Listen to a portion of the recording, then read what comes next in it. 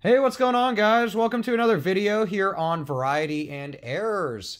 We're getting up there in subscribers. I really appreciate all the support over the last few years of making videos. This lonely little coin channel has excited enough of you to stick around, so I'm really stoked about that. I'll be doing a giveaway really soon, so I'm really excited on that, so just stay tuned for those things.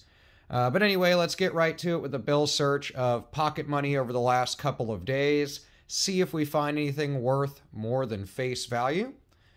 I have a mix of Federal Reserve notes here, starting with this guy, Series 2017A. So it's a large run of these banknotes. Kind of cool serial number with the double ones in there, but nothing fancy serial number wise. Let's look at the back of the note.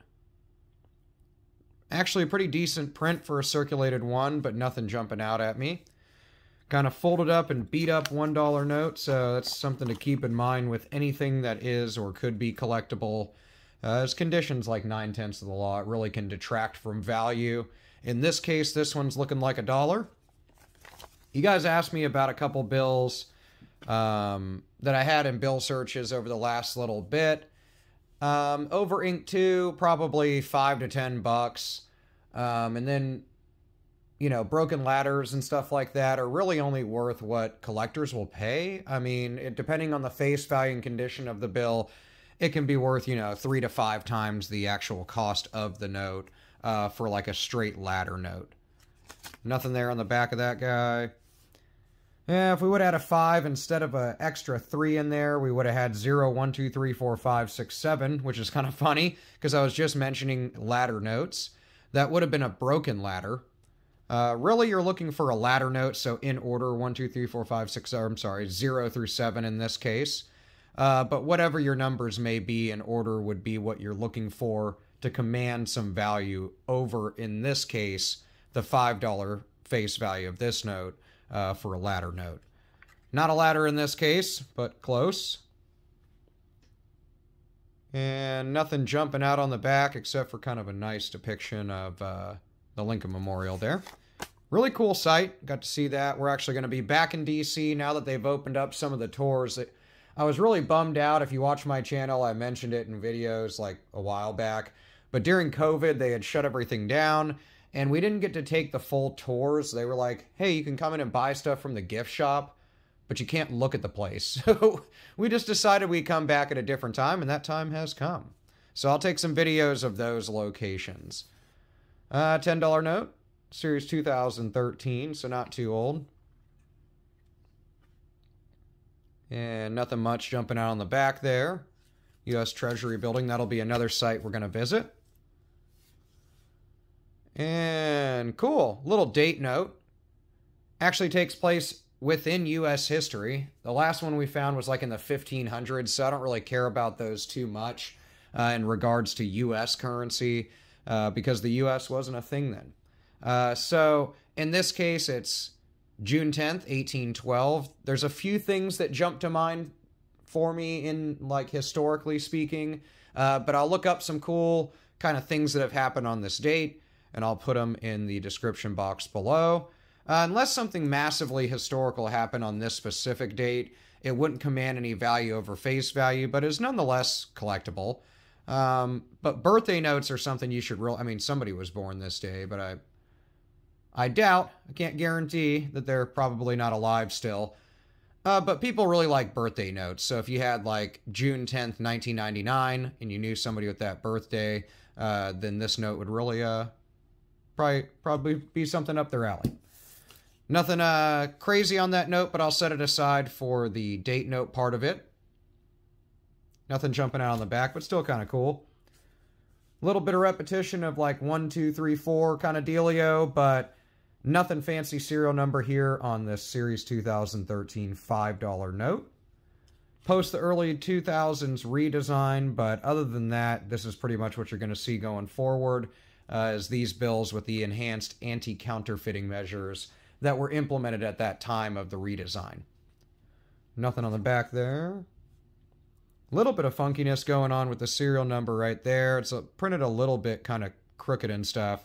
That's basically when things are printed where they're not as linear as they're supposed to be. It's essentially just a or ungreased die kind of thing. It's a little rotating dial that prints the numbers for the serial numbers, and it just didn't get greased properly by pesky humans on the factory line.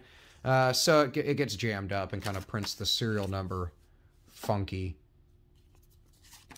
Nothing there. Yeah, getting kind of close a lot with the serial numbers for broken ladders like I mentioned earlier, but nothing really. 2017 series. And kind of too beat up on the back to really see if there's anything going on. It's a little large margin on the bottom. Large Marge sent you. But it's not going to be an error unless this bill's sitting like off from where it's supposed to be and there's literally no...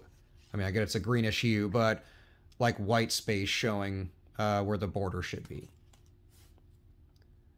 And nothing crazy going on here.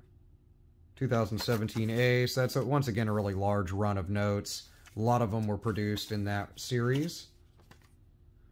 Little star note action. It is a date note, but like I mentioned earlier, the year 112 is not really anything relevant to U.S. history. But I love me some replacement notes. This one's really beat up and folded really oddly. Somebody didn't know how to fold. But I'm going to hold on to it because I like star notes. I wish it was in better condition. Let's take a look at the back. Nothing jumping out, but I'll set it aside. And nothing crazy in the serial number on this one. 2017 as well for the series date. I like to check around the lettering and all the little kind of fine details of the seal depicted on the back of $1 notes. You know, they haven't been changed since the mid-50s when they added "In God We Trust" on the banknote. Aside from that, there's no anti-counterfeiting measures or graphic enhancements they've done to $1 bills since. But, you know, the other notes, aside from twos, have been kind of renovated, so to speak. Lots of fives in this one. If they were clumped together, I might be a little more excited about it, but otherwise, $5. And once again, kind of cool depiction of the Lincoln Memorial there on the back. Last but not least, somebody started a paper plane, I guess, or something with this guy. Nothing jumping out in the serial number.